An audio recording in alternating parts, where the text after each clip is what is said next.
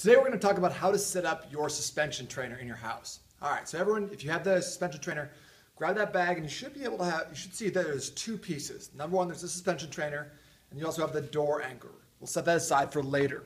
All right, and that suspension trainer you're going to have, it comes in three different parts. You have the long strap right here that either may or may not be connected already, and then you have your handles and that length. So take those bands off, cut them, pull them off, whatever. And then we should have, looks basically like this.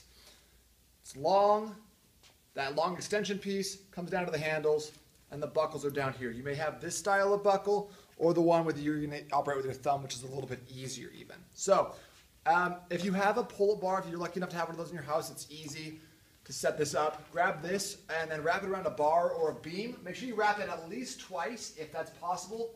Sometimes if you're wrapping like a tree or something, that's not going to work out. From here, grab this.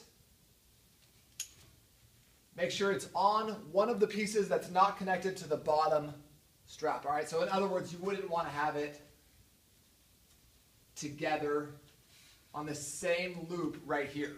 Try to avoid that if at all possible.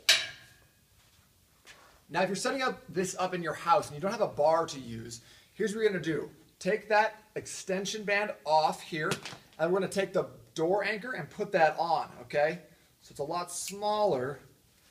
Now with this door anchor, what we're going to do is just open a door, easy, put the door anchor in right here, and then shut that on the suspension trainer. From here, you have a nice stable surface to do rows, push-ups, pulls, everything you would normally do. Now let's talk about adjusting your suspension trainer. Right here, what we're going to do is we're going to flip this buckle so it's a flat surface. I don't know if you can see that, but now the buckle's pulled down. Normally it sits right here in a locked position. We pull it down so it's flat with our thumbs, and all we need to do now is just apply downward pressure, lengthen that strap up, okay? From here, you want to make it a little bit shorter so it's not quite so long. Pull again down with the thumb, pull up on the yellow tab.